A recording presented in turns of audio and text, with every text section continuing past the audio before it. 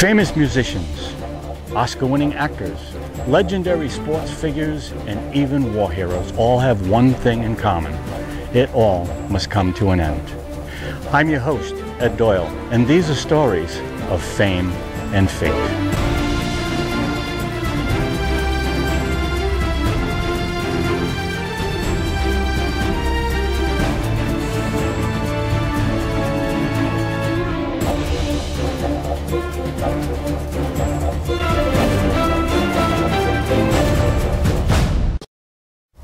In the world of entertainment and the arts, in days long past, right up to today, we've labeled many artists with terms such as good, better, best, and the greats. Some of them came from famous bloodlines. Others came from money, which would open doors with their influence. But some of them came from poor families that had to struggle to survive and fight and claw their way to get anywhere in the entertainment world. Does one circumstance outweigh the other on just how famous a person will be? Some say it's just a matter of who wants it more. Who's hungrier? And who's just not satisfied of being another face in the crowd? In this tale of fame and fate, we bring you someone that absolutely fits the latter description. A very poor childhood, difficult family life, and struggles as a young man that would make anybody want to give up. But through all of this, and all of his hard work, and all of his persistence, he became the Great One, Mr. Jackie Gleason. The Great One, as he was named later in life by actor Orson Welles, was born in Bushwick, Brooklyn, New York on February 26, 1916. His father, Herbert Walton Gleason, and his mother, May Agnes Gleason, both from Courtney Cork, Ireland. Jackie Gleason and his brother all lived in a poor neighborhood in a rented flat at 328 Chauncey Street in Brooklyn.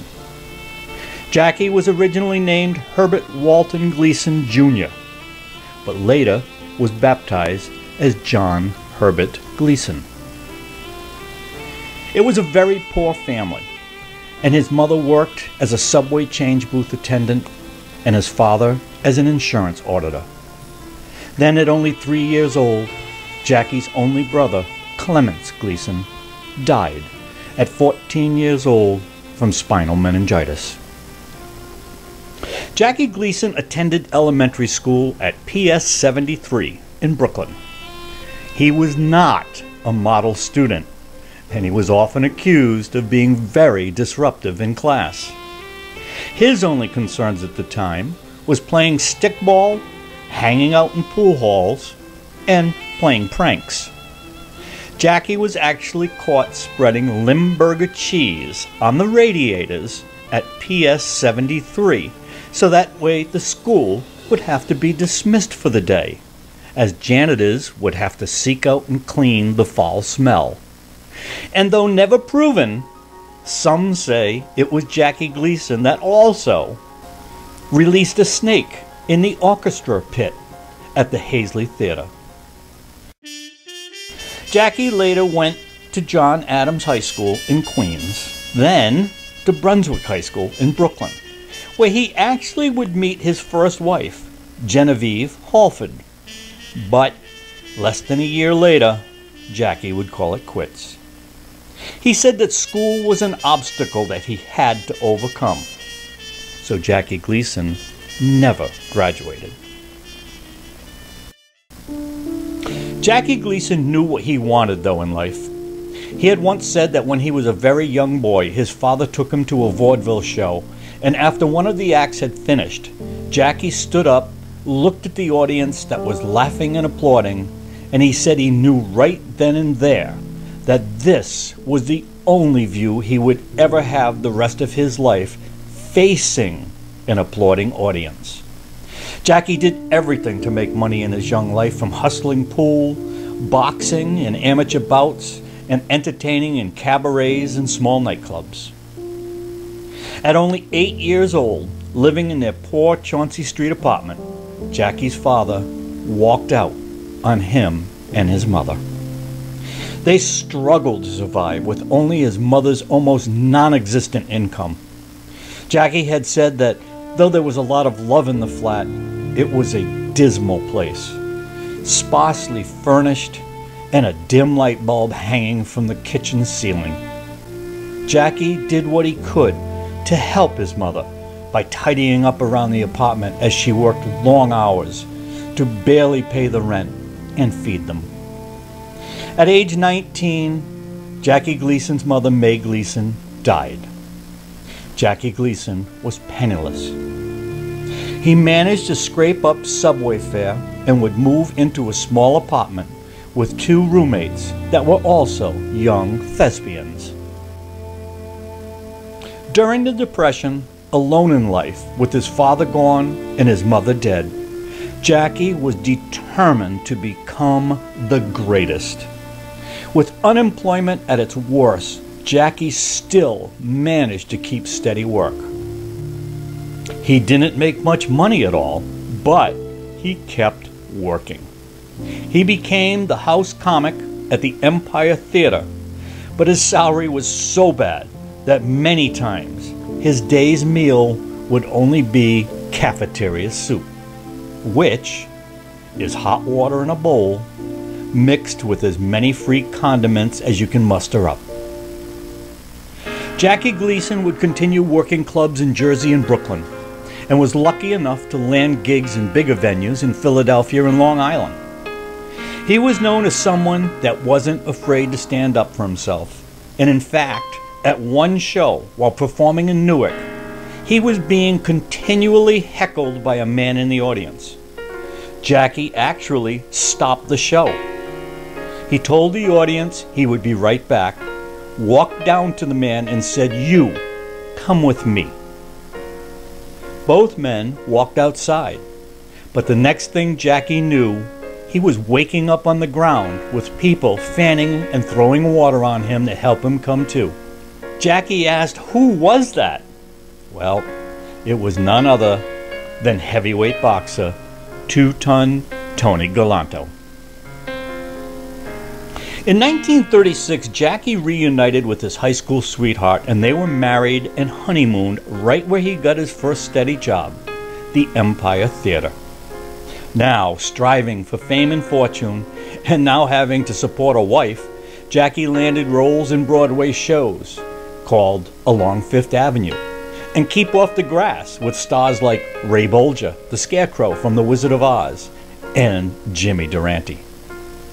Each night after the show, though, he would hustle over the 52nd Street to perform in clubs till 2 or 3 in the morning. He never tired. He was always striving to be better. Jackie Gleason would be lucky enough to be seen by Jack Warner of Warner Brothers Pictures. After seeing Jackie perform a few times, Warner finally approached Jackie and offered him a contract with Warner Brothers Pictures.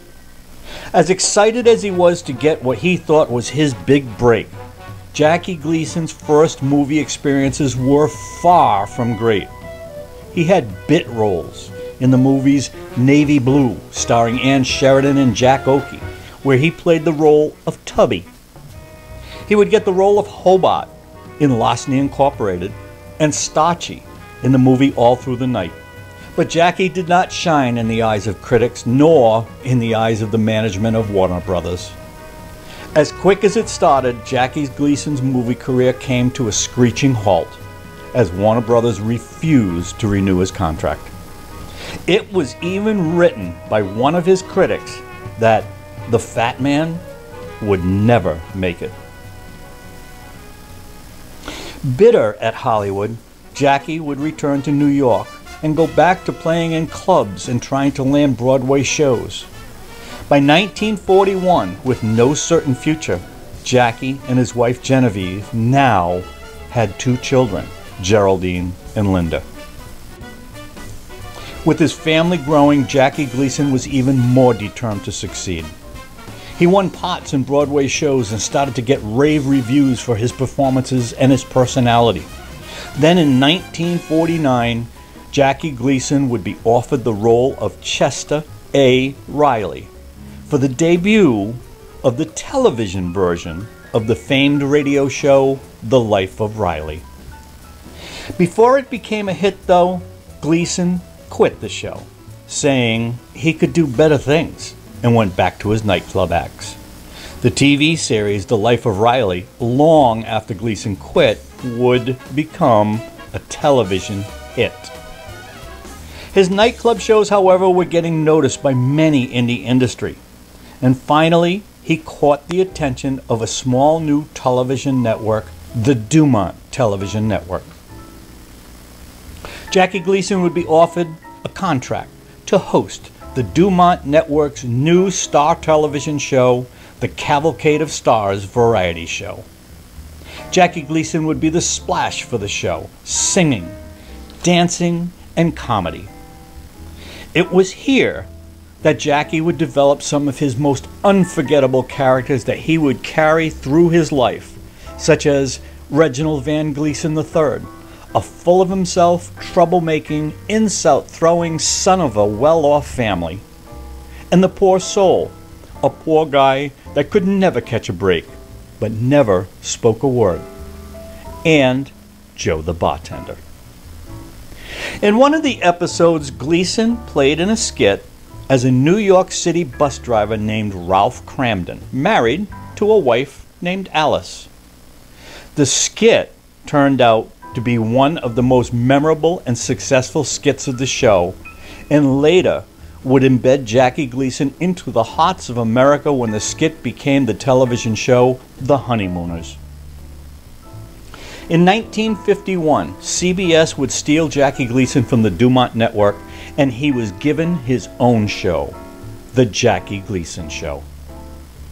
He had a staff of over 160 members in the form of actors, dancers, musicians, June Taylor of the June Taylor Dances. There were crew, wardrobe, and makeup staff like you couldn't believe. The Jackie Gleason Show would take over the airwaves, and Jackie would become known as Mr. Saturday Night. In 1955, with that oh-so-praised skit from the Cavalcade of Stars variety show still in the minds of producers, CBS decided they would split Jackie's time slot into two half-hour shows, The Jackie Gleason Show and The Honeymooners, starring Jackie Gleason as Ralph Cramden, Audrey Meadows as his wife Alice, Art Carney as the bumbling but lovable sewer worker and Ralph's best friend Ed Norton, and Joyce Randolph, Ed Norton's wife Trixie. The Honeymooners would become America's #2 show in its first season. It would come into the living rooms of America and hit the hearts of audiences because they could identify with the cast, making light and comedy of the trials and tribulations of a hard-working family only trying to succeed. The Honeymooners would go on to produce 39 episodes before it ended, and actually grew in fame and popularity later years in reruns. An odd fact about the Honeymooners was that Art Carney and Audrey Meadows both would receive awards for their performances on the show, but Jackie Gleason was never even nominated for his starring role as Ralph Cramden. Jackie Gleason couldn't read, write, or play a single note of music, but he would make millions off his made-up melodies. He would go on to record 43 albums of mood music, and at one time hold the record, which still stands to this day, for Billboard's top 10 at 153 straight weeks with his first album, Music for Lovers Only. During his career, Jackie and his wife Genevieve grew more and more apart. As time went on, Jackie Gleason spending all of his time in Hollywood and Genevieve spending all her time in New York with their two daughters. Finally, Genevieve had enough, and she obtained a legal separation in 1954 in the uncontested charge of abandonment by Jackie Gleason. However, because of Genevieve's deep, devoted Catholic beliefs, she refused to divorce Jackie Gleason. Finally, in 1970, Jackie Gleason was able to file for divorce because of a new law that went into effect stating that grounds for divorce could be legal separation of a couple for more than 2 years. Jackie Gleason and Genevieve Gleason divorced. Jackie Gleason met his second wife, Beverly McKittrick, working at a country club where she worked as a secretary. Not 10 days after his divorce from Genevieve Halford, Gleason and McKittrick were married in England on July 4, 1970. But in 1974, Gleason again filed for divorce from McKittrick, who contested this time, asking for reconciliation. The divorce was granted on November 19th in 1975. Jackie would continue with guest performances on television and star in specials, and he would party like there was no tomorrow. Perhaps it was because as a child and a young man, Jackie Gleason struggled to call anything his own, or even have a dime to his name. But he would now make up for that by indulging in everything that life had to offer.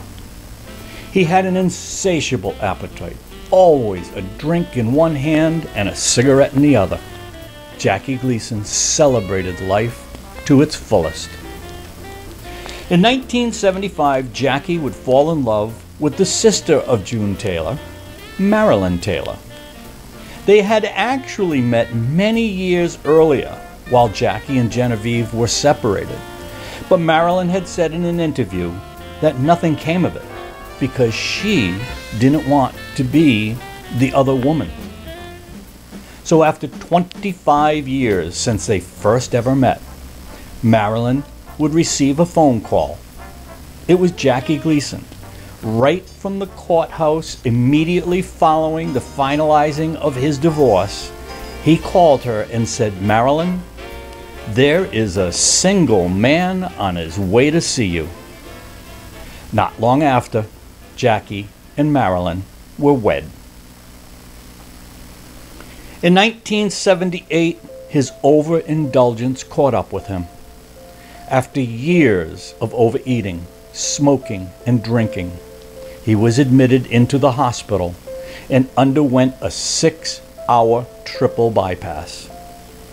In an interview some years later, Jackie confessed that even though he should have learned his lesson, it was actually 2 days after the operation that he had talked a nurse into bringing him a cigarette.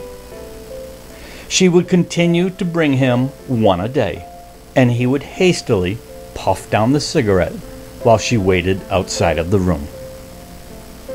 Although through the 60s, Jackie Gleason would star in several movies such as The Hustler, playing the unforgettable role of Minnesota Fats, Papa's Delicate Condition, How to Commit Marriage, and several more movies. It wouldn't be until the 70s and 80s that Jackie Gleason would once again enter the hearts of America. Some of Jackie's most memorable movies were The Toy, co-starring Richard Pryor, the movie Mr. Billion, The Sting 2, and perhaps his most memorable role of all times as Sheriff Buford T. Justice in Smokey and the Bandit 1 and 2. It was in Smokey and the Bandit 2 that Gleason actually decided to bring back a couple of his old characters from way back in his television years. And he not only portrayed the part of Buford T. Justice in the movie, but also played the parts of his law enforcement brothers, Gaylord Justice and Reginald Van Justice. In 1986, at age 70, while Jackie Gleason was filming his last movie, Nothing in Common, with his co-star Tom Hanks, Jackie Gleason was diagnosed with colon cancer, which eventually spread to his liver. And on the day of June 24th, 1987, at only 71 years old at his home in Fort Lauderdale, Florida, Jackie Gleason passed away, according to his wife Marilyn, silently and comfortably. As his life was lived large and magnificently, so is his final resting place. Here in Doral, Florida, at Our Lady of Mercy Cemetery, lies Jackie Gleason, in a final resting place with a shrine that celebrates how wonderful Jackie Gleason's life was and how well he lived it. And as in Gleason's showmanship style, the way that he lived life, if you look closely, you'll see inscribed on one of the bottom steps, "And away we go."